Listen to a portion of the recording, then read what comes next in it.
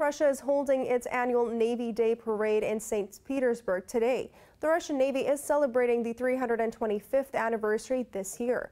Pakistan Navy spokesperson says PNS Zulfikar will be participating in the parade. Russian President Vladimir Putin is reviewing the parade on the Neva River. It involves more than 50 ships, vessels, submarines, and windjammers, and 4,000 personnel. About 50 aircraft will take part in the naval parade's flyover. Ships of the Indian and Iranian navies are also expected to take part in the celebration.